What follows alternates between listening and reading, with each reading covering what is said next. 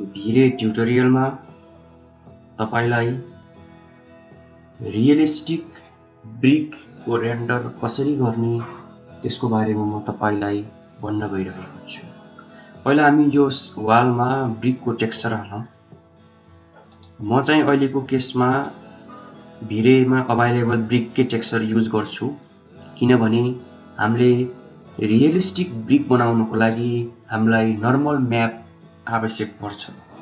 यति चाहिँ तपाईले बुझ्नुपर्छ। ओके, सो म ब्रिक AO1 मिटर भनेको यसको साइज हो। यो मटेरियल म युज गर्छु। सो यसलाई अलिकति सानो बनाएँ मैले।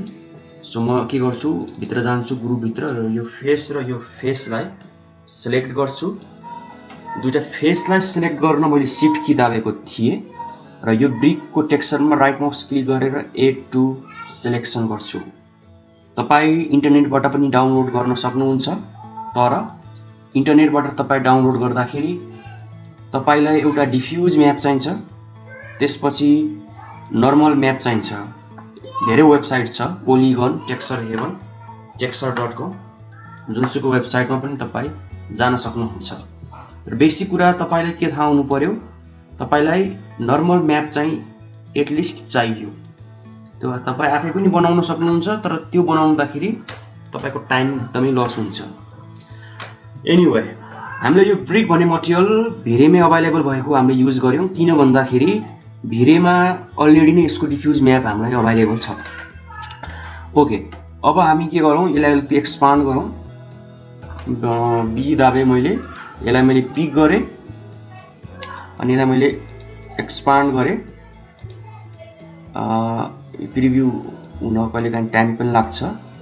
यो मलाई अलिकति ठिक लागेन, सो अलिकति चेन्ज गरेर यसलाई म वाल क्लोज, यो चाहिँ अलिकति ठिक लाग्यो प्रिभ्यू।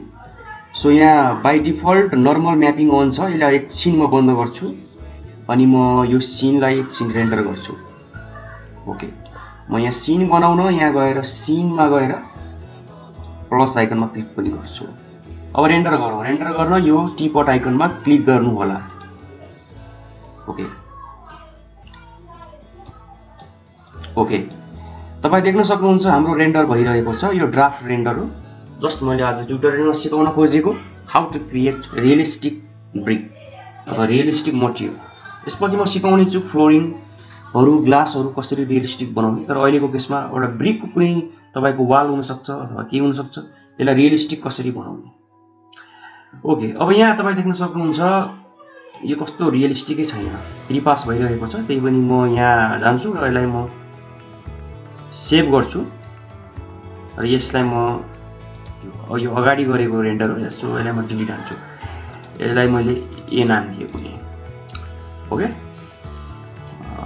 प्रिपास भइरहेको छ। यो इन्टरेक्टिभ रेन्डर र दुईटा रेन्डर हुन्छ। प्रोग्रेसिभ रेन्डरमा चाहिँ यस्तो प्रिपासहरु हुन्छ। यसलाई मैले फेरि ए भनेर सेभ गरेँ। देख्न सक्नुहुन्छ 22 सेकेन्डलाई म डिलिट हान्छु। 55 लगभग झन्डै 1 मिनेट लगायो बेसिक रेन्डर हुन। सो भिरेमा रेन्डर तपाईको ग्राफिक कार्ड, तपाईको र्याममा डिपेन्ड गर्छ। सो टाइम चाहिँ लाग्छ भिरेमा रेन्डर। ओके, अब म के गर्छु, फेरि यो एसेट एडिटरमा जान्छु। ल सानो बनाउँछु अलिकति विन्डोलाई। केही पनि गर्दैन, यो नर्मल म्यापिङ अन गरे।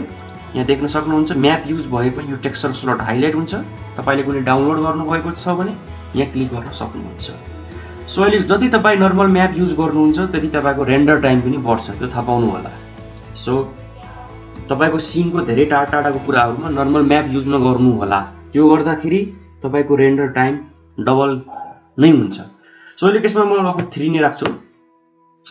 प्रिभ्यूमा हामीले देख्यौं अलिकति रियलिस्टिक आइरहेको छ। अब हामी रेन्डर गरौँ।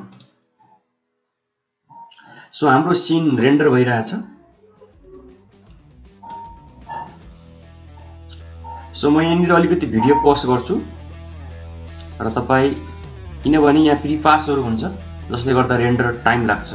सो अब भिडियो चाहिँ फास्ट हुन्छ।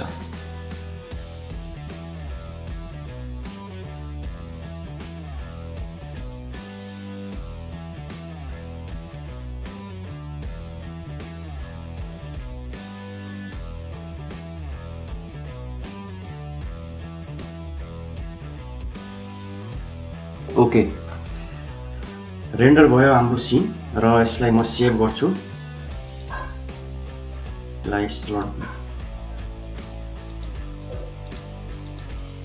तपाईं देख्न सक्नुहुन्छ जब हामीले बम्प म्याप युज गर्यौं हाम्रो टोटल टाइम भनेको 1 मिनेट 54 सेकेन्ड लाग्यो। बम्प म्याप युज नगर्दाखेरि 51 सेकेन्ड लाग्यो। यो कुरा चाहिँ विचार गर्नु होला। जब तपाईं बम्प म्याप, डिस्प्लेसमेन्ट म्याप, यस्तो रिफ्लेक्सनहरु युज गर्नुहुन्छ तपाईको रेन्डर टाइम पनि बढ्छ। तर हामी कम्पेयर गरौँ त, यो हाम्रो अगाडिको रेन्डर जस्ट बेसिक रेन्डर गर्यो। ब्रिकमा अलिकति त्यसलाई 3D इफेक्ट देखाउन हामीले नर्मल म्याप युज गर्यौं, जसले गर्दा अलिकति रियलिस्टिक इफेक्ट आयो। सो आजको यस ट्युटोरियलमा हामीले नर्मल म्याप युज गरेर टेक्सचरहरूलाई रियलिस्टिक बनाउन सिक्यौं। ट्युटोरियल हेर्नको लागि धन्यवाद।